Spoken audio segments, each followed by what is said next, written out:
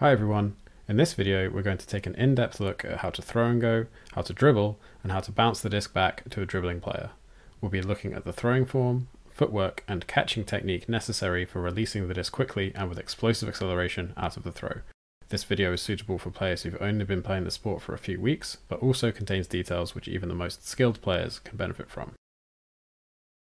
The term throw and go refers to the act of accelerating immediately after throwing the disc.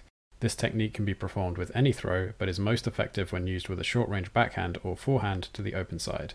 Immediately accelerating out of this kind of throw allows you to gain separation from your mark and can be used to set up a dribble or power position. To gain the maximum possible advantage over your defender, you should start accelerating during the throwing motion by lifting your non-pivot foot into the air and driving off your pivot foot, releasing the disc before your pivot foot lifts. You should linger on your pivot foot as you push off to make it clear that you aren't travelling. This type of throw is known as a half pivot throw. For other uses of half pivot throws, check out Rowan McDonald's videos on the topic. However, Rowan does not explore the possibilities for immediate return passes, which is our focus here. To work up to the full throw and go technique, first practice throwing with touch from a neutral stance, applying as much spin and as little speed as possible. Then practice throwing with touch while standing on just your pivot foot. Finally, push off and accelerate out of the throw. This practice should be done with backhands, offhand backhands, and forehands for maximum utility in game. Particularly when accelerating out of a forehand, positioning your non-pivot foot behind you will give you a lot more power than starting from a neutral stance.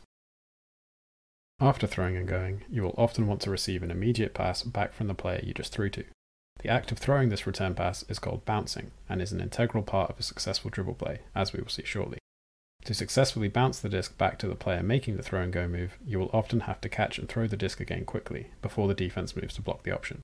If you have the time and space to do so, you should slow down into the catch so that you can establish a good throwing stance as soon as possible. In almost all circumstances, you should aim to clap catch the disc. From a clap catch, the quickest throw to transition into is a backhand, but you should be comfortable changing grip to an offhand backhand as well as a forehand.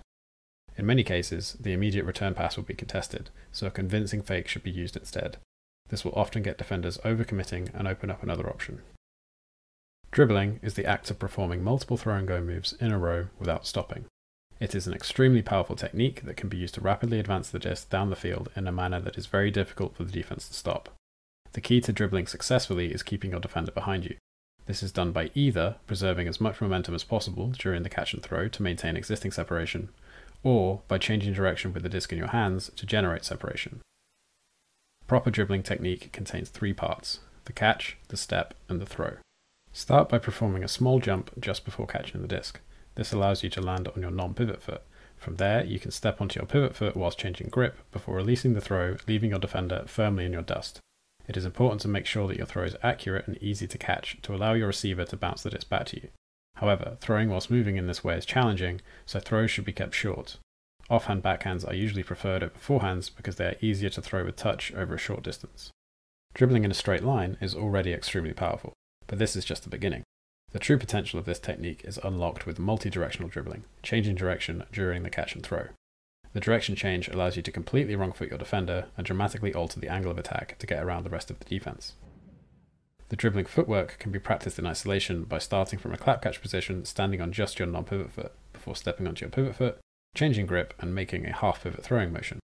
Once you're comfortable changing grip while stepping onto your pivot foot, get a partner to throw the disc to you to practice jumping into the catch and landing on your non-pivot foot. Then step onto your pivot foot, change grip, and release the throw before your non-pivot foot touches the ground again. Gradually increase the speed until you are able to perform the technique at almost a full sprint. You should also practice changing direction during the catch and throw. For details of drills which are specifically designed to practice dribbling, check out our training tier videos on Patreon. To hear more about dribbling, sign up to the $1 tier of our Patreon, where you can listen to a conversation between me and Felix where we discuss some topics which were left out of this video. If you found this video useful, consider liking it and sharing it with your teammates. Feel free to leave any questions you may have in the comments. Consider subscribing and hitting the bell to be notified about upcoming analysis and strategy videos. Thanks for watching, see you again soon.